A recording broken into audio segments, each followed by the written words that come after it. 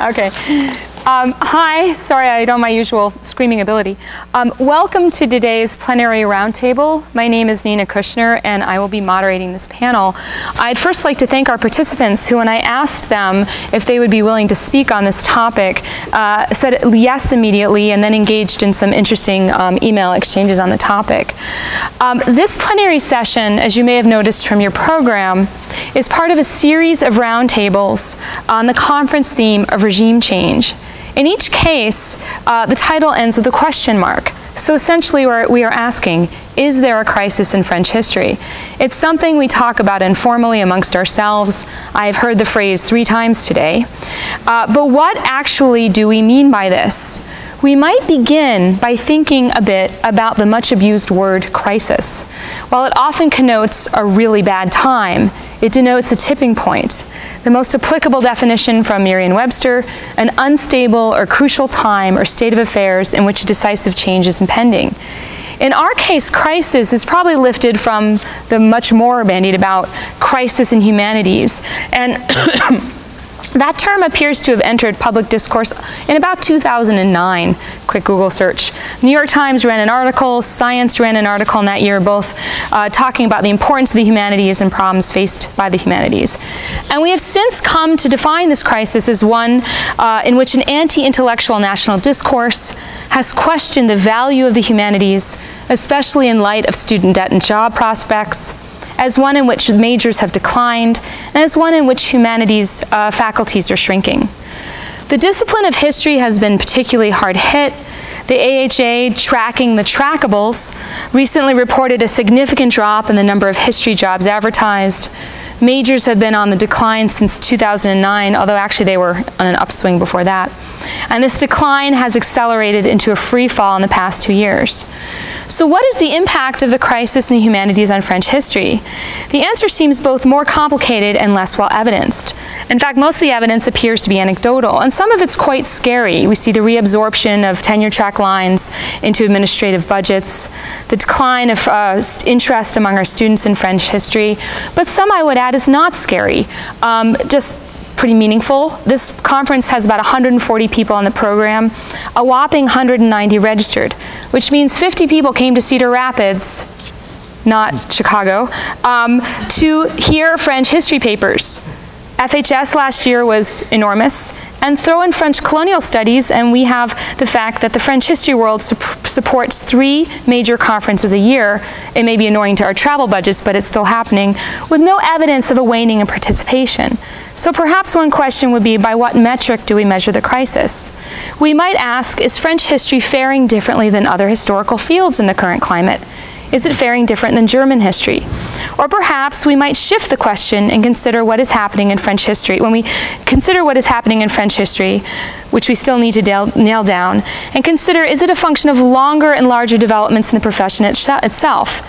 In short, are we in crisis, or just at a particularly visible point in a longer transition? Our first speaker today is John Merriman, Charles Seymour Professor of History at Yale University. John has published extensively, really extensively, on a wide number of subjects in 19th century French history. From his first book, The Agony of the Republic, Repression of the Left in Revolutionary France, 1848-1951, with Yale in 1978, to 3 edited volumes, 7 monographs later, 2 new projects, one of which is on the terror of the Belle Epoque. John has also written a major textbook on modern European history, and with Jay Winter co-edited the Encyclopedia of Europe, for which he contributed articles on the French riots 2005 and my favorite, the Rolling Stones. He has edited or co-edited and written dozens and dozens of articles and book chapters. This is really impressive, on the French graphic arts, from the French graphic arts to a comparison of Edo and Paris. And it was in conversations with John that I started to think deeply about this topic and wanted to organize this session. So, John?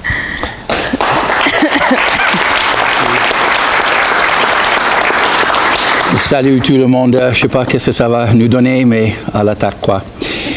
In 2009, my friend Steve House, who was then presiding over the French Historical Studies in St. Louis, flew Roger Chartier and me back from France to participate in a similar session, but it was different. Chartier was talking enthusiastically about what's new in the Ancien Regime, what's new in the reading and writing in the old regime, and I was talking about the disappearing 19th century, but with the exciting topics in 19th and 20th century French history, which is basically what I work on.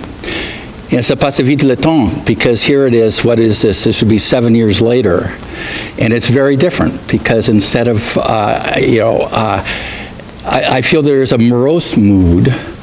And it's not, it would be a bit of exaggeration to say that I feel like we're up here with the mortician interviewing the corpse, but there is a sense of that it may also be tied to the anti-intellectual movement in the U.S., and it's certainly related to the election, it's part of a general trend that I want to address. I want to do three things in the hour and a half that I have to do this. And first, and this is not anecdotal, because I mean, again, we all represent different universities, and the only, outside of teaching in France quite a lot, the only place I've ever taught in my life, outside of 1 year at mighty Michigan Maison Bleu, is Yale. So a lot of what I'm talking about has to do with Yale, and it's not anecdotal evidence. This is evidence about decline in majors, decline in interest in France, decline in the massacre of our graduate program by the Philistines who run the place now. Some bitterness may creep out from de temps en temps as we go along, but the crisis of the humanities really, is part of that. You know, when I started out at Yale, ça passe vite le temps, as I said, history was the biggest major for 45 straight years. 45 straight years. And what made Yale, I mean, they would like to think what Yale, I sound like one of my alumni talks, but what make Yale Yale was English, humanities, history of art, French, German, and Spanish. And now, I mean, we had a president, my late friend Bart Giamatti, who was committed to the humanities. And the presidents of Yale are not committed to the humanities anymore. The people that run the financial administration are undercutting the humanities anymore. We can't get appointments to replace people that retire. There are other good things going on at universities like that. I mean, JP will have some similar stories. I mean, Yale now is quite good in sciences, and it used to be nul in sciences, so there's some good things going on there. And some of the departments that weren't terribly good, like sociology, is now a good department, and others are struggling. But the history department, the number of people taking courses in French history has declined precipitously. I used to have between 100 and 180 in my courses on modern France. Rarely under 70 or 80, and because it was so many history majors, dont mon fiston, parmi eux. And now maybe 40 or 60 or 30 or something like that. But this is a precipitous decline. Now, it's not just because people are blowing off European history. There are other courses that do very well. We have a huge course in gay history, because that's now a very major topic. My friend Paul Kennedy, soon to retire, has a big course in military history. So you have changes that it will attract, the masses, as it were. But one of the aspects of this is that the culture of the lecture has also changed. And I'd be curious about if it's the case at Carolina or at Illinois. But I mean, when I started out, we had Jonathan Spence had 950 in his lecture class after Tiananmen Square, and we had Edmund Morgan and David Montgomery and Nancy Cotta, these great lectures, and there are not so many left. And the students, the culture of the lecture, that you go, what are you taking? I'm taking Blum. They didn't say I'm taking 20th century American foreign policy. I'm taking Blum. That has sort of been sucked out of the place. The idea that history is part of the formative experience of 4 years at Yale, and we still have a lot of we have a lot of senior essays. One reason, number one now is economics. After 2008, there we go. Number two is political science, because they don't have a senior essay. That's one reason. And number three is us. But this is not just merely anecdotal evidence. I mean, the fact is real, and we were being undercut by an administration that no longer values as much as what we do. And English was the number. We were twice what the number two was, which was English. In the English department at Yale, the same thing happened. People retire. I mean, that's what happened. People retire. People pass away. And in the old days, they would bring in famous people to replace those people departed. And it's not the case. And those places, it's lookout below for some of those departments. So it's complex. So far as, French history in itself, if you try to think of, I mean, we must be optimistic, because if classic French history, as we think of it, seems to be of lesser importance than it used to be, if we think back of those days that many of you don't remember, but I can certainly, and some of us here can certainly remember, one of the reasons that French history took off in the late 60s, it was closely tied to social history. And because we had this constellation of brilliant mentors, and I include my eccentric late friend Richard Cobb, whose students dominate the study of the French Revolution in Britain, Colin and Peter and Alan Forrest, and David Bien and Bob Forster and Peter Gay and Bob Darnton, and there was this sort of constellation of people who attracted the very best students to them, or many of the very best students to them. And with the disappearance of that, and with some of the places that used to turn out many French historians for a variety of reasons, like Berkeley and some other places don't as much, and so there's been a reduction of that. But there's some other factors involved too, and one is that there was that if you remember the bicentennial and Jesse Norman singing the Marseillaise and all of this, that the French Revolution really ebbed in sort of the public awareness. It became, even people studying the French Revolution were trying to argue that it's not really that important after all. It wasn't the big turning point, and this sort of moved people. I remember how many committees have I chaired trying to bring people to Yale to teach the old regime, and there were many times we couldn't even find enough candidates because there weren't people being turned out in some of those fields. So that's part of it as well.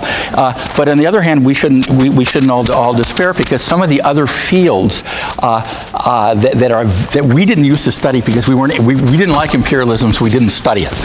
When I was in school, but like imperialism, which is booming, or la Grande Guerre, the study of because of the centennial of World War I. I mean, these fields are booming, but you're not necessarily going to think, well, that's French history, because if you think of World War I, just taking three names off the top of my head, three of the major figures are obviously Jay Winter, John Horn, and Bruno Caban. And none of them we would say that is a French historian as opposed to an historian of La Grande Guerre.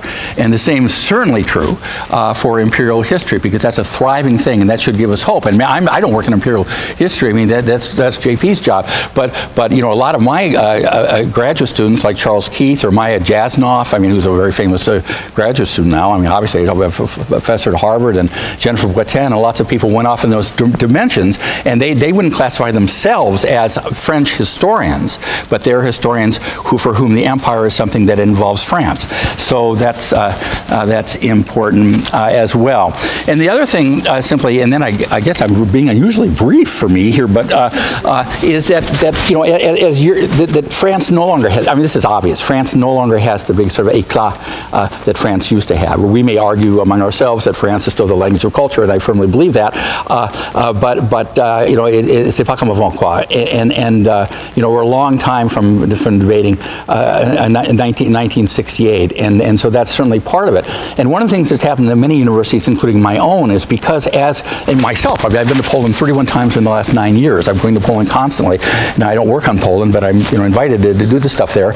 And one of the things that's happened with the world today is there are more courses at my university. Tim Snyder has big courses. He used to have 8 or 9 people in his courses on Ukraine and Poland, and now he has big courses because lots of people who are studying history, not necessarily because they have ancestors who are Ruthenian or Ukrainian or Polish, are taking courses like that. So our numbers, may be declining in course enrollments and that sort of thing. Finally, what about graduate school? Well, there I have a certain amount of bitterness. I've been lucky enough in my career at that place in New Haven to have directed, I guess this will be the 27th, 28th, and 29th dissertations that I've directed. And thanks to the talent of these people, the ones who wanted got jobs have ended up with very good jobs.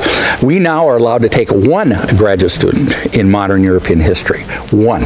And we've been cut back so much. Basically, in modern European history at Yale, there's Tim Snyder, there's Paul Kennedy, and me.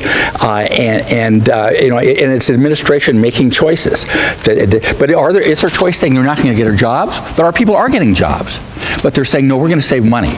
and the place is bourré du fric anyway. I mean, they just, they have all this money they can spend on all this stuff that's, they can create this thing called the Jackson Institute where they can bring in random war criminals to teach, and we see also John Negroponte, and we have no control as faculty members over who gets appointed, in these situations. So part of that also is the drift of universities wanting to go out and get money, and forgive me, right-wing money is where they're going to to build these programs, and we, the faculty, we have no control over this. So the cutback in, I mean, I don't know what's going on, at Stanford, but and I have a sense of Carolina, and I have a sense of a lot of these places, but we've been cut back in a very dramatic way, and because Yale is one of those places that's turned out a lot of people in those fields. I mean, il y a des moments, je pense, de jeter l'éponge, franchement, vraiment, j'en ai jusque là. So on that cheerful note, but let us remain cheerful, because France is worth studying, and we need to present France to our students and make it something, as we all believe passionately, worth studying, worth knowing about, and keep fighting the good fight. And every time I talk to any of you, we're hearing about obtuse administrations that have to be engaged at every sort of level, of whether it's insurance, whether it's teaching, whether it's every damn thing in the world. And we just have to fight the good fight. So allez, à l'attaque.